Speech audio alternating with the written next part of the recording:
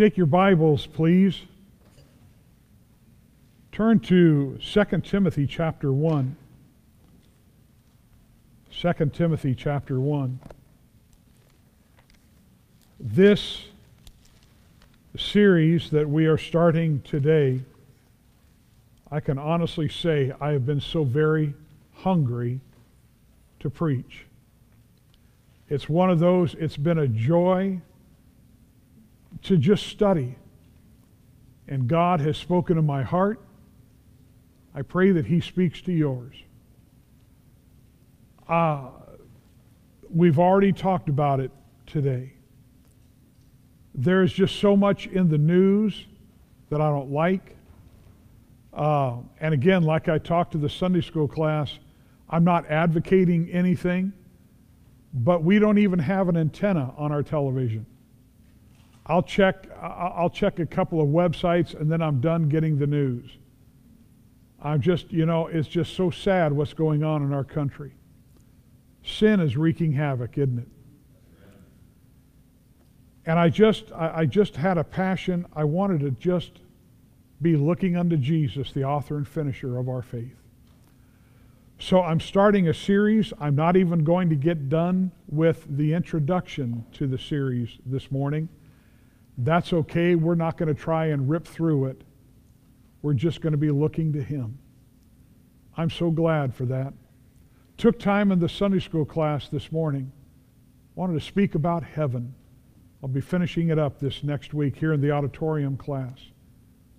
So glad we've got heaven waiting for us. Not a one of us, doesn't matter what our age is, not a one of us, if we're saved, we're going to be there. I praise God for that. So let's just take the time. We're going to pray and we're going to ask God to open our hearts, open our eyes. We're going to rejoice in who He is. Heavenly Father, I pray in Jesus' name that You would do a work in our hearts.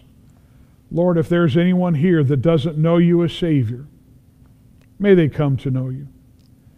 And Lord, if there's anyone here, their heart has grown cold about Your presence, about Your promises, about Your will, whatever it might be, touch hearts, I ask.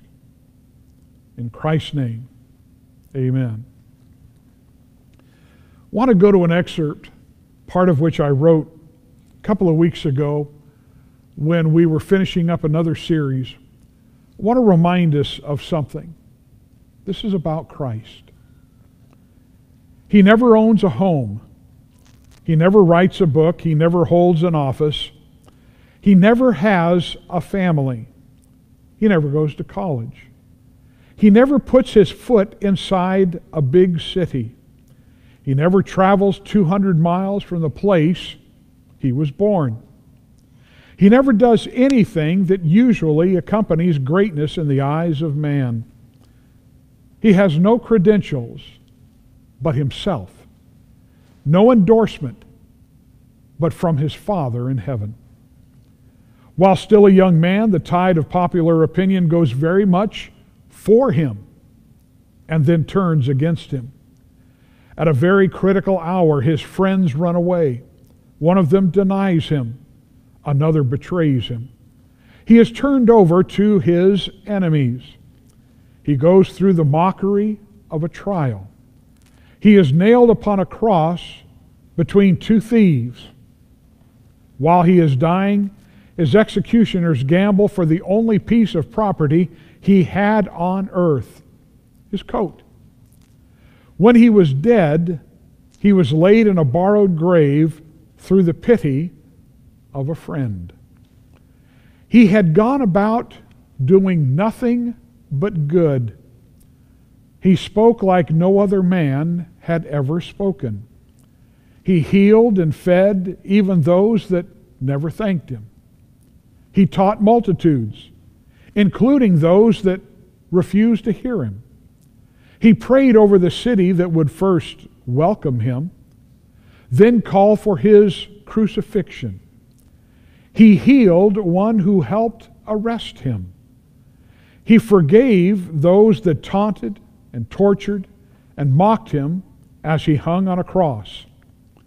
He died paying for their sin while still hearing the voices of those who hated him. And then he arose. In that he completed the work of his Father who sent him. I want you to imagine something. Imagine you're sitting with the Apostle Paul.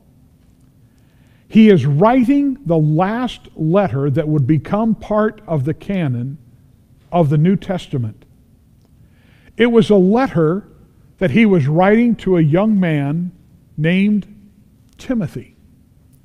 It was his second letter that is in the canon that he wrote to Timothy. In 2 Timothy chapter 1, we will begin with Paul in verse 6. Wherefore, he says, I put thee in remembrance, Timothy, that thou stir up the gift of God which is in thee by the putting on of my hands. For God hath not given us the spirit of fear, but of power, and of love, and of a sound mind.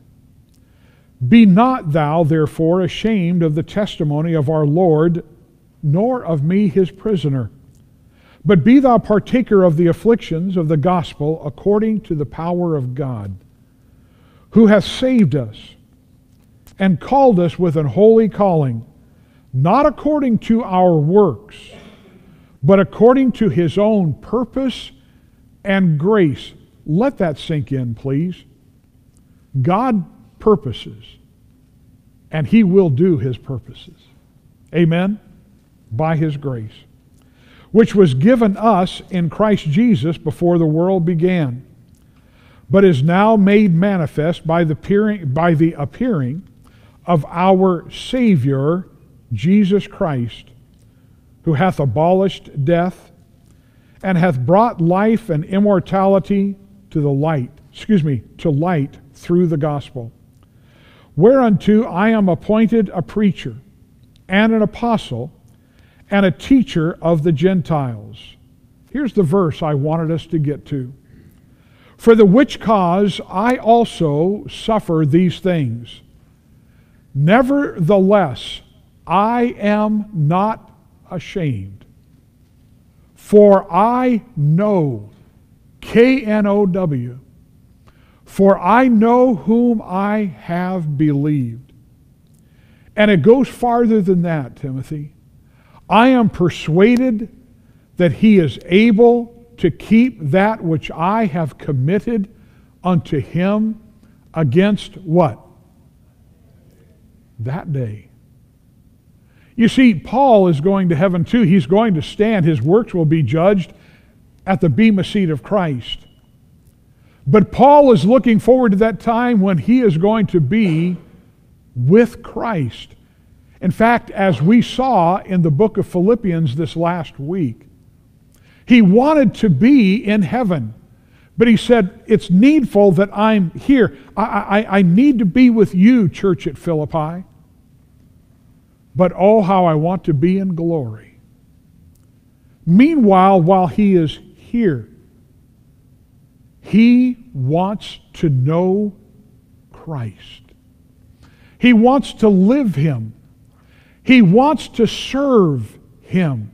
His whole life is about Christ. Paul has given up so much. His family was wealthy. He sat at the feet of Gamaliel, one of the greatest teachers there in that time in Israel. Sat there at the feet of Gamaliel, learned much. He was so given to the Jewish religion. And then he met Christ. And from that time till the time that they cut his head off, it was, I am persuaded in this.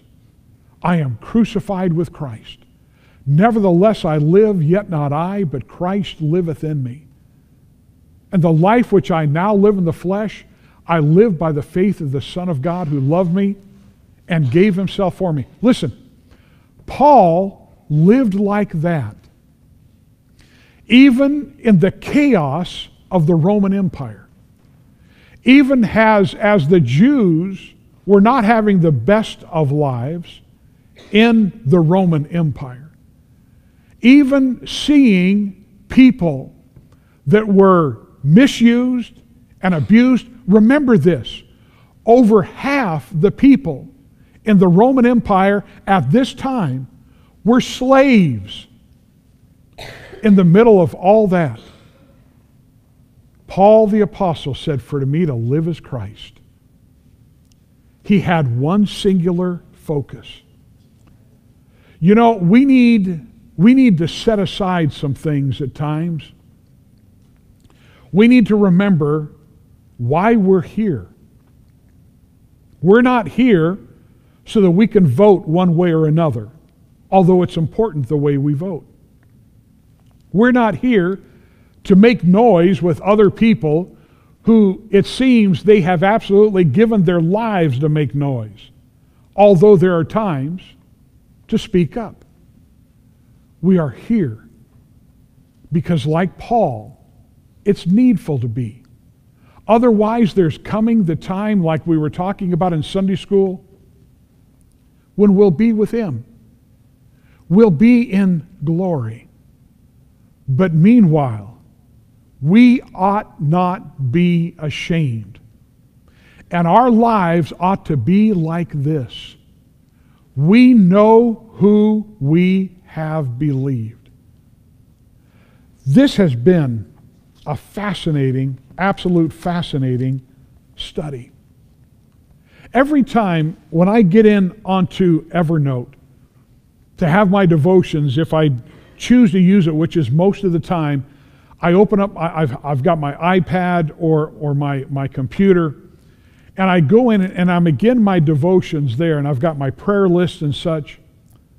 The first verse I see is out of Revelation chapter 4, verse 11. When the angels and the throngs in heaven are gathered around the throne, and you hear this, "Thou art worthy, O Lord, to receive glory and honor and power.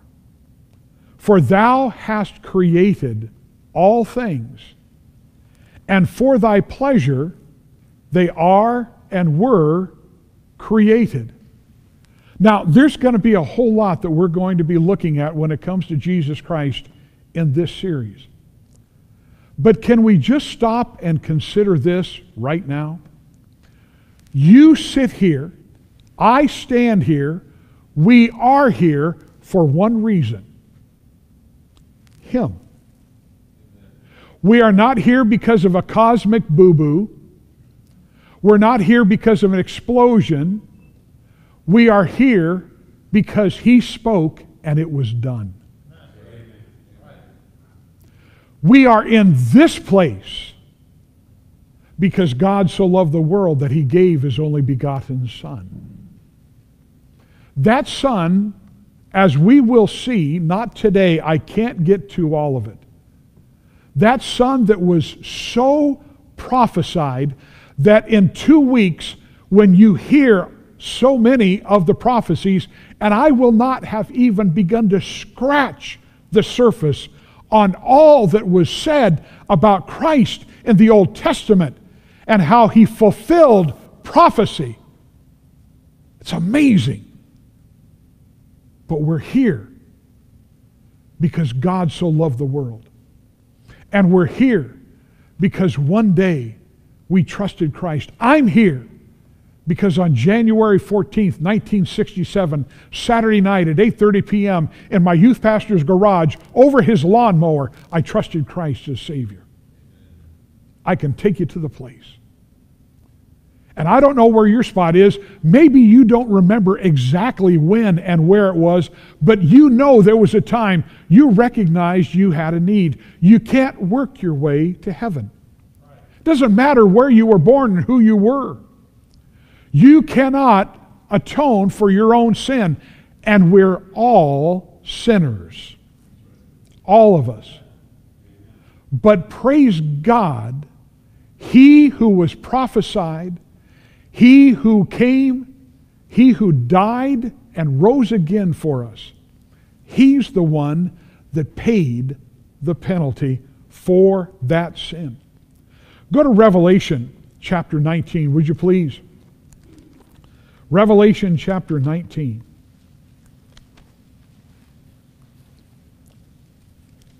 I love doing this.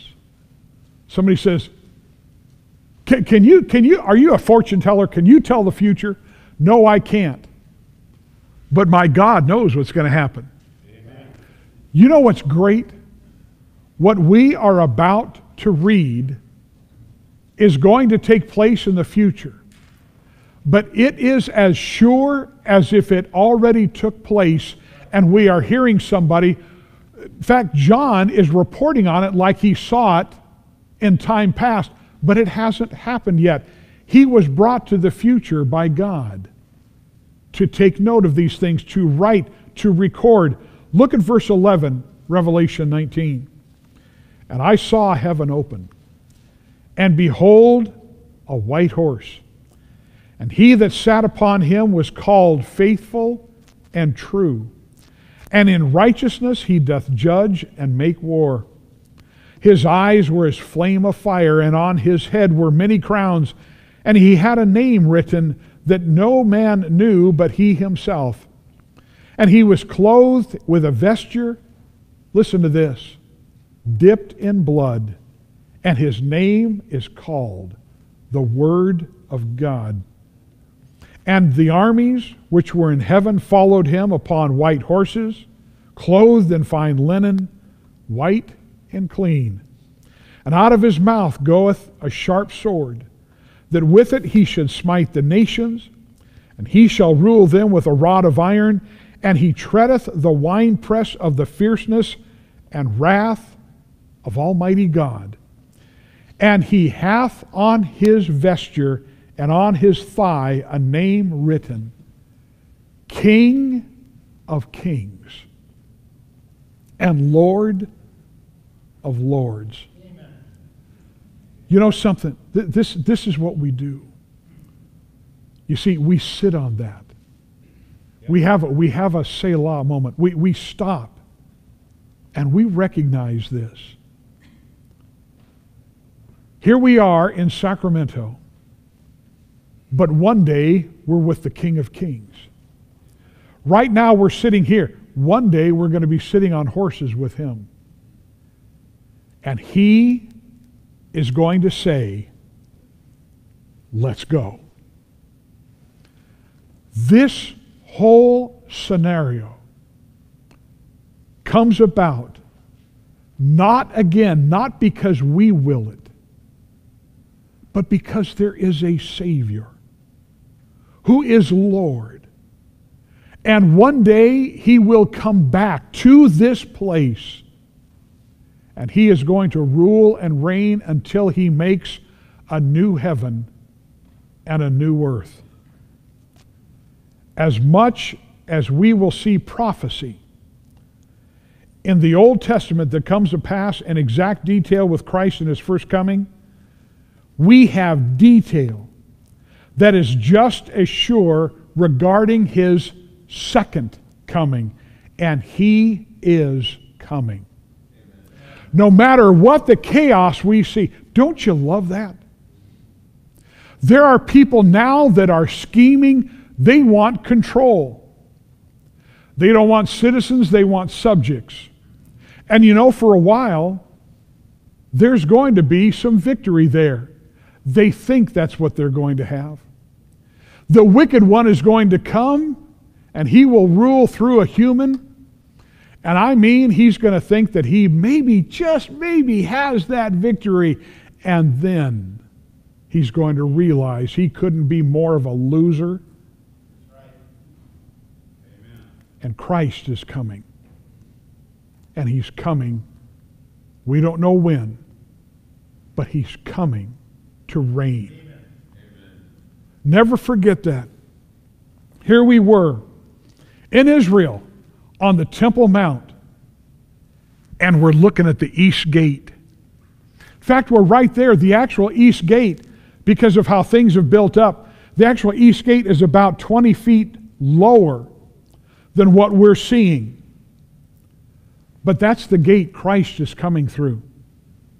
They closed that up. Hadn't been anybody gone through that since it was closed way back, right after Christ's time. It's going to happen someday. Amen. But meanwhile, here's the question. Like Paul, who says, I know whom I have believed, we can say the same thing too. But like Paul told the church there at Philippi, I haven't gotten there yet. I'm still growing. We are as well. And I thought, in the time of all this chaos, I thought this is one thing that we can do right now.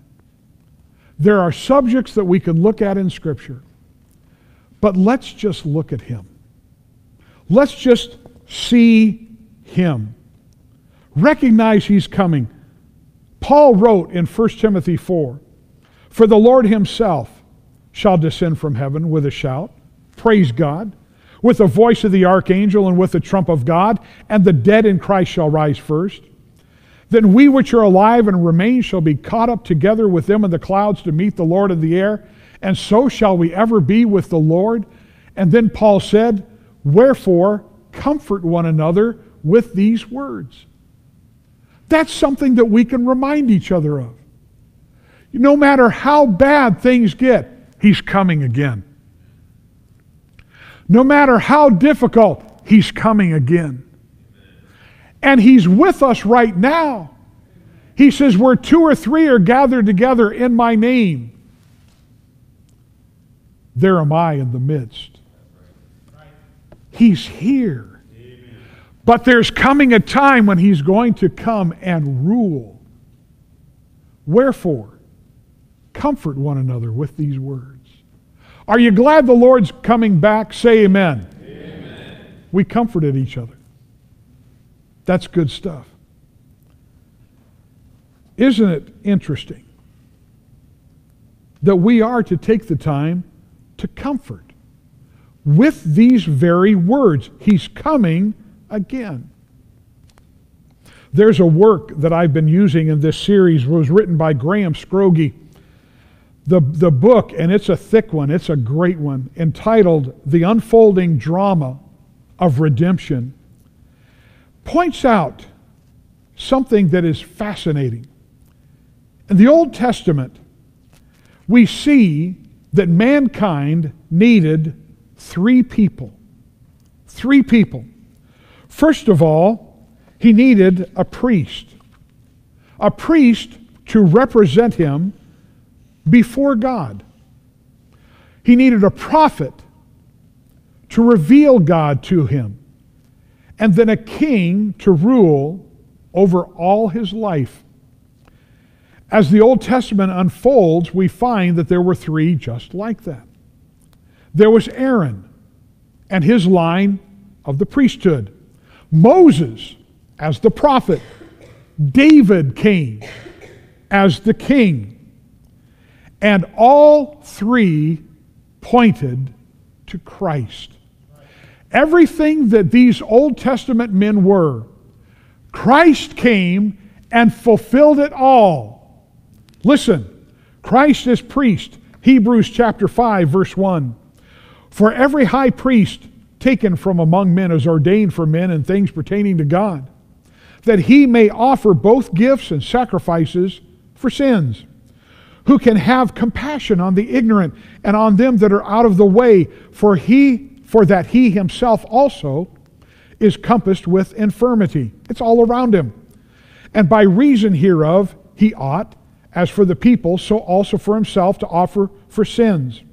And no man taketh this honor upon himself, but he that is called God, as was Aaron.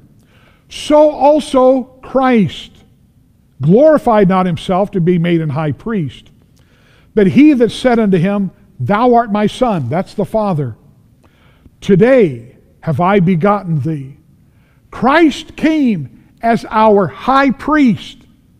He's the one that represents us. not an earthly priest, not a Catholic priest, and not a Baptist preacher.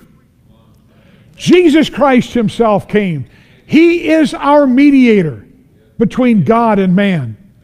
Not only does he represent us as priest, but as prophet. Go to Deuteronomy chapter 18. Deuteronomy chapter 18. Look, if you would, at verse 15. Moses, speaking, said this in verse 15. The Lord thy God will raise up unto thee a prophet from the midst of thee of thy brethren, like unto me. Unto him ye shall hearken.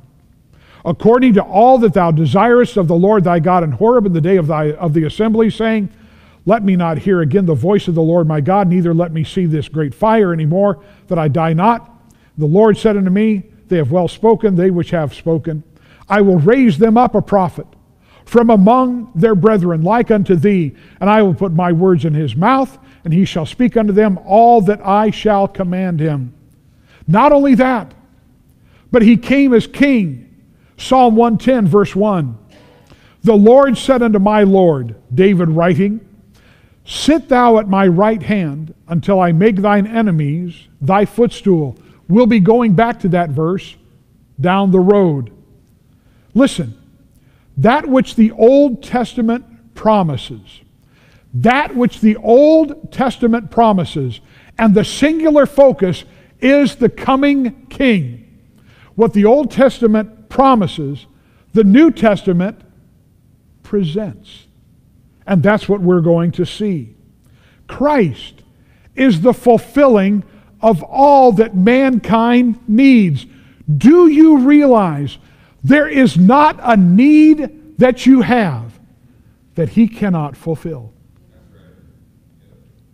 That he is the singular focus, not just of the God of heaven, the Father that sent him, but also of mankind that cries out, is in need. And he says, come unto me, all ye that labor and are heavy laden, and I will give you what? America is quite a nation. We are the richest on earth, and we are also the most anxious. They pour out medicine for anxiety, all kinds of things in this nation like no other nation on earth. We have so much, and we are so bankrupt. Praise God for the great physician. Amen. Praise God for the friend that sticks closer than a brother. Praise God for he who comes with healing in his wings. Praise God for our intercessor. Praise God for our elder brother. That's our King. That's our Savior. That is our God. As we will learn when we study, in the Old Testament, Christ is predicted. In the Gospels, he's presented. In the epistles, he is possessed because people are trusting him. And in the Revelation, he is predominant. In the time, I want you to go to this. Go to John 19, if you would please. John 19.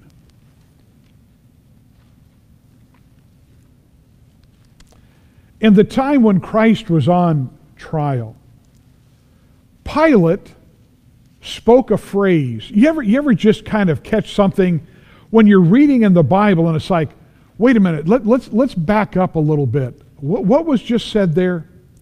Now I'm not going to read the whole thing. So many of us have read. By the way, and I made the statement in Sunday school. Let me make it right now here. When we come to church, bring your Bible. Now, I'm all for, I praise God for all the programs that we can have on a tablet, on iPad, and such, and I've got all that there. But nothing takes the place of this, where you can take down a note, where you can underline, when you can put something there to remind you of how God spoke to you. Bring your Bible. Just want to encourage you on that. That was free. Shall we move on? In John 19, here is Pilate with Christ before the multitude in a city where Christ was at first welcome. They joyed over him, and now they've turned on him. Now look at verse 14. And it was the preparation of the Passover, and about the 6th hour, and he, Pilate, saith unto the Jews, what? Behold your... Pilate's wife has had a nightmare. You be careful what you do with this man. I have suffered things in a dream because of him. You be careful. He's caught. He's caught with a man that he just absolutely cannot understand. There is something about him. Here are people that are crying out for his death. He watches the leadership. He sees what they're doing. And yet here's a man, he's done nothing wrong. And yet they're talking about him as the king. And he's spoken to him about it. And he says, behold your king. Look at verse 15. But they cried out, away with him! Away with him! Crucify him! Pilate saith unto them, shall I crucify your king? And listen to what they said. The chief priests answered, we have no king but who? There are two statements that the Jewish leadership made, and other people I'm sure with them. Two statements that they made on this day that I believe have cursed them since then. Number one is this right here. We have no king but Caesar. And the Jews have struggled ever since to have their own land. Secondly, they said this, his blood be on us and on our children. And his blood has been on them ever since. Now I know there's coming the time they will look on him whom they have pierced, and there will be those, the remnant of the Jews, that they will recognize he indeed was their king. But you talk to some Jews now, I remember when we were in Israel, and you talk about Christ, and the glaze just goes right over the eyes with so many of them.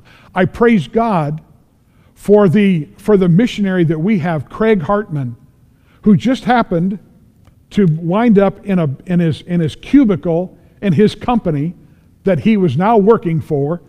There was a soul-winning Baptist that was sitting right next to him and led him to Christ. And now his whole ministry has been about Jesus Christ and him crucified. Praise God for that. But they have so suffered. But you know something? We've got to be careful too.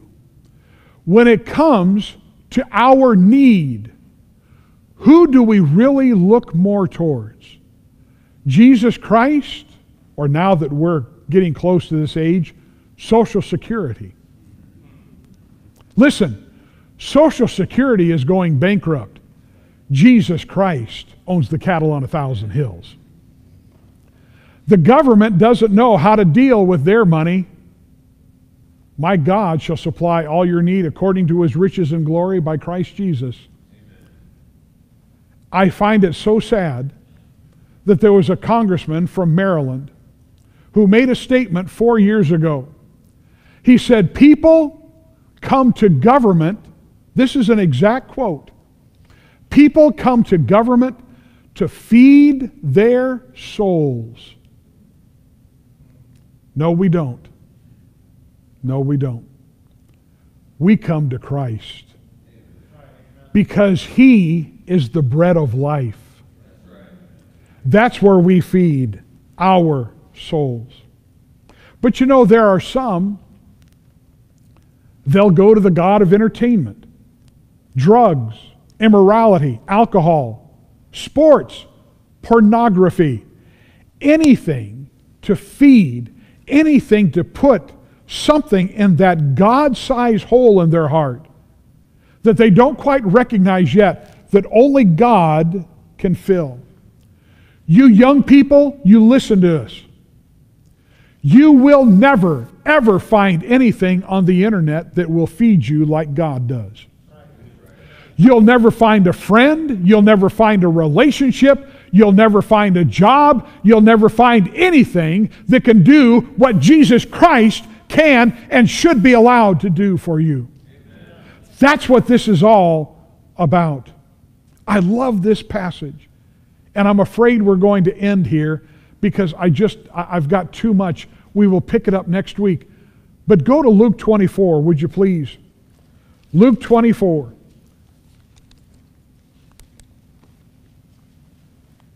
Two men have had their world turned upside down. And a stranger joins them. He is withholding who he is from them. They're talking about everything that has happened in Jerusalem. And he inquires of it. And their basic response was this: where in the world have you been? Haven't you heard? And they start talking about how Christ and this and that, and he died, and now there's rumors about him rising from the dead, and oh my, what in the world is going on? And look at verse 25. Then he said unto them, O fools, and slow of heart to believe. Let's stop right there. I don't know about you, but sometimes I look in my Bible and I read promises, I read commands, I read things about God, and I sit myself down. You ever do this? Just kind of sit yourself down. You know what? You're so slow of heart to believe sometimes. That's why we need to grow. That's why you need and I need to determine right now, as we look into this book, the Word of God, we need to determine that we are going to learn by God's grace all we can about the God of the Word. The Word that, according to John 1, became flesh and dwelt among us. We need to determine that, Lord, I need you to, open thou mine eyes, that I may behold wondrous things out of thy law. Why is it that we wind up being a fool? Why is it that when it comes to the knowledge of the holy, we wind up seeing it not as something that we ought to do, but it's just something that if we want to, we can do? That I may know him, Paul said. Outside of Christ, humanly speaking, Paul had it all. He says, I've counted it all but dung for the knowledge of the Lord Jesus Christ, of whom I have suffered the loss of all things, and count them but dung, that I may win Christ. Now, you look at this passage and I think, I wonder how many times I've been a fool and slow of heart to believe. But then something happened. Let's continue. Look at verse 26. Ought not Christ to have suffered these things and to enter into his glory? He talked about all the prophets had spoken. Look at verse 27. And beginning at Moses and all the prophets, he expounded unto them in all the scriptures the things concerning himself. What was the result of that time? Look at verse 32. And they said one to another, did not our heart burn within us while He talked with us by the way and while He opened to us the Scriptures. Now, can I show you something? You see this Bible? All right.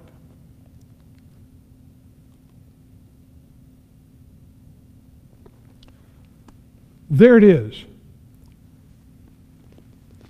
There's the Old Testament. That's all Christ had. But that's what He had. What you have in your lap right now, what is sitting there, what is before you right now, what is in this book right now, that is what Christ spoke to them about. Moses, the law, and the prophets, and they said, did not our hearts burn within us? Can I ask you a question? When's the last time your heart burned within you when you read the Word of God? I mean, we can talk about this. We can say, man, I would have loved to have been a fly. There was no wall. They were walking. So I'd have loved to have been a bird nearby that just kind of kept flittering along, listening. That would have been incredible. But the fact of the matter is, we've got the Holy Spirit. Do we not? Do we not have prayer? Can we not say, Lord, open to us the Scriptures? Can we not compare Scripture with Scripture? I'm telling you, it's going to be a joy in 2 weeks when we get back into this and we see the things that the Lord probably talked to them about that was written by Moses and the prophets. That's our King. He's King of Kings. And all that we need to know about Him is sitting in your lap. All it needs is the power of the Holy Spirit, the opening of the Word to us. And we are right there. And we can see Him as He is. The question is, do we really want to? The question is, do we have the passion that Paul did? Again, let me emphasize. The Apostle Paul had it made. He was wealthy. He was educated. His time on earth was taken care of. But when he met Christ, it changed everything. Can I ask you? When you met Christ, what did it do to you? When I met Him, what did it do to me? You know, I'm hearing a little baby back there cry. Jeremy, is that yours? I love it. We got 12 of them. 12 grandkids. I'm telling you, younger ones, I've said it before, I'll tell you now. You have kids, it's great.